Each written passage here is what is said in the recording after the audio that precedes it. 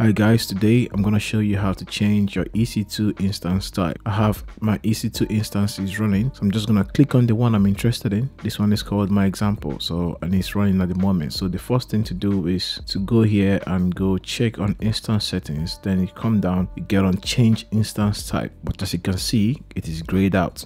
So what I'm supposed to do now is to stop the instance from running first. I click stop, so it's gonna stop if you look at my mouse pointer here. So as you can see, the instance has stopped running. So I'm gonna go to actions again, click instance settings. First off, I have to click on the example, then come here and go to instance settings, and I'll go to change instance type.